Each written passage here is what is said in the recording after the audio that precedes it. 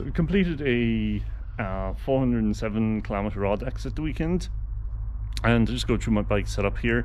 Now, the Audax had some gravel roads in it, not a huge amount, but still some gravel roads and back roads. So my setup here isn't optimized for kind of road ultra events, but still probably a lot of the bits and pieces some of the tips could be reused for road type events.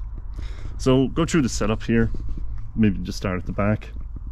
So I'm using, on wheels, they're Hunt gravel wheels, so a bit more stronger than probably the road versions.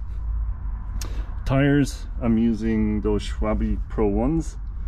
I believe they're 30 millimeters, tubeless. I have used them for over a year now on various different setups, and I do like them. They seem pretty resilient to certainly cuts like the big punchers. Not much at all. The pressure wise, running, I believe I'm running about 80 psi on those. So looking at the gear setup, I'm running GRX. So at the front I got a 42 toot, the back range 1142 as well. Some complain there might be too many jumps between gears. I don't have any issues. Chain is very dirty at the moment. Probably picked up a lot of dust on the gravel sections. I did it well oiled before the event. Derailleur, GRX derailleur, no issues with the, didn't miss a beat. Nothing else up there. Pedals, using mountain bike pedals. They're crank rolls. One thing I did find, now they don't really, they're nice and free there. Did notice a couple of squeaks coming from them. I think the bearings probably need to be replaced in the coming months, but for the moment it's fine. I do like mountain bike shoes for these sort of events because you can walk around, not like with road shoes. Makes a bit more awkward walking around. Not much more on the setup. I had 2 bottle cages, 2 bottles of water. Let me see at the back of the frame here. So the frame itself, PlanetX gravel frame. It's a titanium gravel frame. At the back here, this is a tip I picked up last year from Padraig Murray, who was one of the organisers of the Wild Mayo Ultra, is if you go to a motor parts store and purchase its trailer reflective strips, they come, you buy so many meters and then you can chop them up, and I have 2 reflector strips here at the back. I used some insulation tape just to tidy it up so it wouldn't peel off. So it's extremely reflective, and some people will also put it on their seat post. I just don't have enough room, but if you put that on any rear facing parts of your bike, but even from the side view as well, it's unbelievable how much those strips will reflect light. So anything else down here? No, I did carry, as part of my spares, I did carry, actually it's probably still in here, spare gear cable. Last year at an event, my gear cable broke at the finish line, and a lot of bikes nowadays have internal cable routing. Some people prefer, especially maybe stuff doing long distance, to have the gear cables running on the outside, because you're not really carrying huge speed. It makes for much easier maintenance. If I was to break my gear cable, I could actually get that replaced really quickly because the cable's all on the outside here.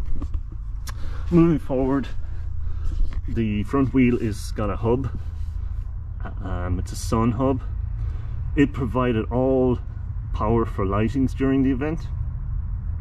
One lesson I learned is, if you're running a hub, bring a small light with you as well, handlebar light, because at one point during the Audax, middle of the night, had to stop. I was with a few others.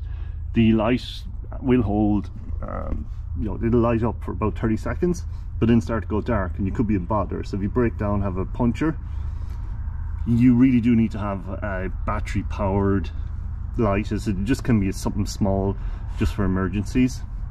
So I had no major issue, but kind of learned that lesson. Okay, let me see anything else on the bike. No, let's talk about storage.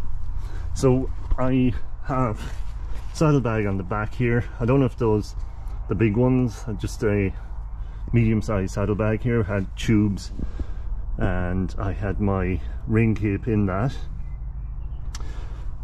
I then had this top tube bag, and in here I have a junction box for the dynamo. What it allows me to do is I can have power coming up from dynamo, two outputs, one going to the lights, one output then going to this USB charger, which I can then use to power or charge small battery power bank, and then I can charge my computer and all that sort of stuff from it. I can switch off the lights during the day just pulling that cable there. That means there's no load on the dynamo.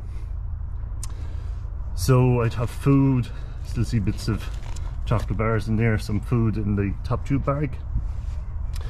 Then for this trip I bought a new frame bag, and there's huge amount of storage in here, but you need to be careful. I'm struggle at times to pack light. I'm inclined to bring too many things, and that's kind of happened. There's stuff I brought home, never used, and all of that is weight lost, all has to be dragged up the hill, so lost power dragging all this stuff around. So you have to be very careful. In here everything from tubeless repair kit. I had extra layers packed in here, but yeah, you get loads of storage, but you have to be careful. And also as well, it'll make taking out your bottles just, you know, it's a little bit harder, it's a bit tighter there. But I had everything I needed in the bag. Carried food as well for night, like sandwiches and stuff, or wraps in my case. So lots of storage, but you have to be careful about overpacking. Frame pump, just make sure it works before you leave. If you haven't used them, if you buy one and don't use it for a long time, they can seize up. So checked all that. The chain is very dirty, but I've mentioned that already. Okay, further up here, saddle is a Infinity saddle. I think it's E3 model. They are expensive. Saddles are very much a personal thing. I've used standard road cycles or saddles on long cycles or spins before, no issues. Well, certainly this one would be a bit more comfortable, alright. So no real complaints there. On the cockpit itself, this time around I ran time trial bars. Excellent addition. It meant a couple of hours I was on the TT bars. My hands, like pressure points, I reduced one because my hands were like just, you know, they were resting. One thing to watch though, these bars are the stack height here is not very high. So in my case, I have hand position here. I can go on the hoods, but I'm restricted. I lost a hand position. I can't. So watch that. If you're going to buy time trial bars, be careful. You either need to get a higher stack height here somehow, or in my case, what I'm going to do is I can change this top bracket here, and you can get a flip version, so I can flip up the armrests and just give myself that extra hand position. I do like maybe sometimes climbing hills to use the my hands on the handlebars at this point. So yes, I did lose a hand position, but there is a way around that. But if you are going to get something yourself, just watch out for that. Bike computer mount up front, and that's pretty much it. So some things on this, if I was doing a full-on road ultra event, I would definitely use handlebar or TT bars. The real fast guys will use TT bikes. I if there's a lot of hills, I don't know, I wouldn't fancy it. Preferred having the road bike with the TT bars on. I would probably use that saddle for my road. Probably not Dynamo for the road ultra events. I'd probably rely on battery powered lights for those. It's just I'm not going to faff around trying to get the hub dynamo on a road bike.